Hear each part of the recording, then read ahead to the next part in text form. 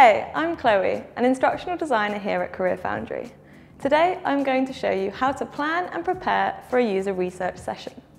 In previous videos, we've looked at what exactly user research is and why it's so important. We also introduced different types of user research, such as qualitative, quantitative, attitudinal, and behavioural. In this video, I'll talk you through everything you need to conduct a successful user research session. First, I'll show you how to set meaningful research objectives. Then we'll consider what tools you might need. We'll also take a look at how to recruit participants. Last but not least, I'll share some general tips for making sure your UX research session runs smoothly. By the end of this video, you'll be ready to plan and conduct an effective user research session. Ready? Let's begin. How to set meaningful research objectives. Before conducting a user research session, you'll need to have a clear goal in mind. So how do you go about setting meaningful research objectives? Even if you're brand new to UX research, you've probably got more experience than you realise. Think about the last time you went on a trip somewhere. The chances are you looked up the best route to get there, researched hotels and local attractions, and sought out the best food spots. When conducting this kind of research, you have very specific goals in mind.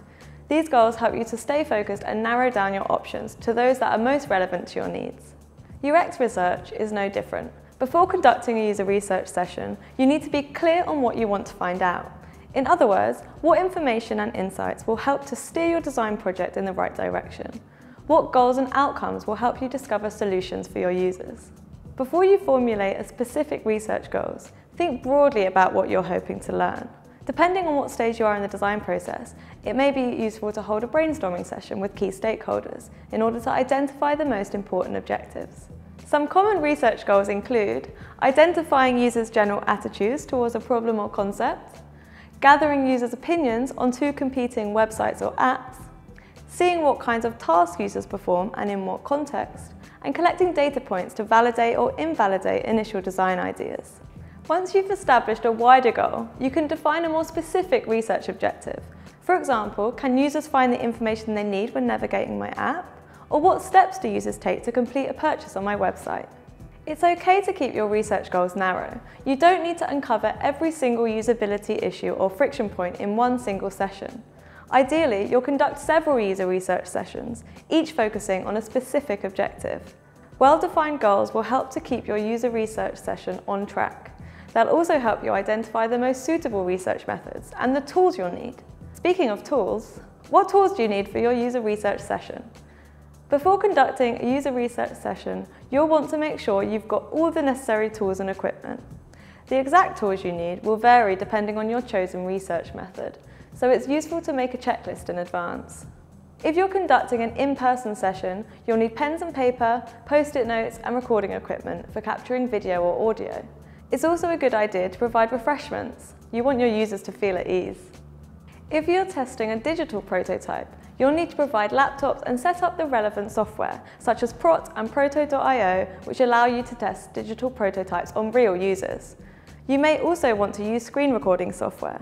Screen recording tools enable you to capture and later analyze how users interact with your website or app. If you're conducting a card sort, you'll of course need to have materials to hand. Likewise, if you're doing user interviews, you'll need a list of questions prepared.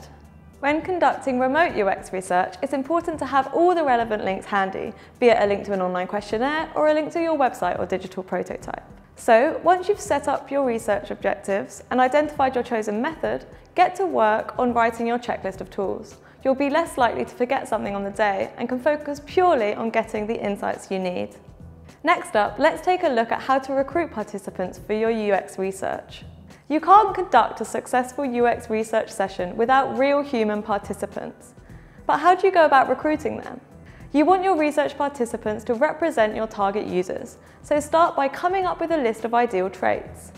If you're designing an over 40s dating app, for example, you'll want to recruit people who are over the age of 40, own a smartphone, and have regularly used dating apps in the last 6 months. Now you have a clear idea of the kind of users you're looking for. So where do you find them? How you recruit your participants really depends on your budget and the type of product you're designing. If you have the resources, you could pay a specialist recruitment firm. However, it's perfectly okay to use a word-of-mouth approach. Try asking around among people you know or advertising on social media. If you've got a database of existing or past customers, that's also a great place to find suitable research participants. Another potential method is what's known as guerrilla recruiting. In this case, you'll approach people in a public place, say a coffee shop, and ask them to take part in a quick research session. It's important to note that you don't need hundreds of people in order to conduct an effective research session. In fact, the Nielsen-Norman Group claim that the best results come from testing no more than 5 users and running as many small tests as you can afford. Believe it or not, you can catch around 80% of all errors by conducting research with only 5 participants. So focus on quality, not quantity. It's better to recruit a few users who accurately represent your target audience. How to make sure your research session runs smoothly. By now, you're well on your way to conducting an effective user research session. You've got your research objectives to hand, you've gathered all the tools you need, and you've recruited some suitable participants. What else can you do to make sure the session runs smoothly?